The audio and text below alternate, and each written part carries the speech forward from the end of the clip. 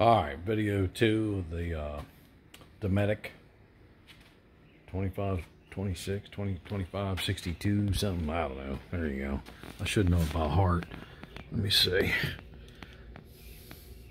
2652. I want to show you something. This is the new here. Notice how that's got some of the spray foam on it. I'm going to clean all that up. A lot of people don't do that. Alright. That's where this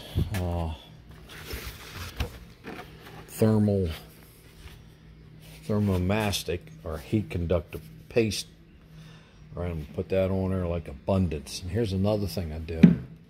I pre-run the screws, all right, to make sure everything grabs, so I don't have to worry about when I get in there and go, oh man, it ain't lining up, you know. The other thing I want to show you is the propane.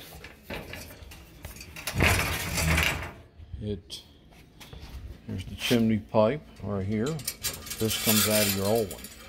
A lot of people don't reach through the top, clean this out because that rust in there. Well, this is a brand new one, so it ain't rusted. All right, that helps keep the heat down there at this part. Now, the two small holes you see here is where the electric goes. Electric heating element, which is seized. Brand new unit. We're going to put this in. Let it set up tonight. All right. So this is Jeff from RV Diagnostics. That was a quick video, and that's my dog over there barking. All right. So I'm gonna clean the tubes off like I showed you, and make them real nice. You know, get all that foam on there because foam is insulator. So a lot of people don't do that. Please take the time to do that, and you'll get a better product.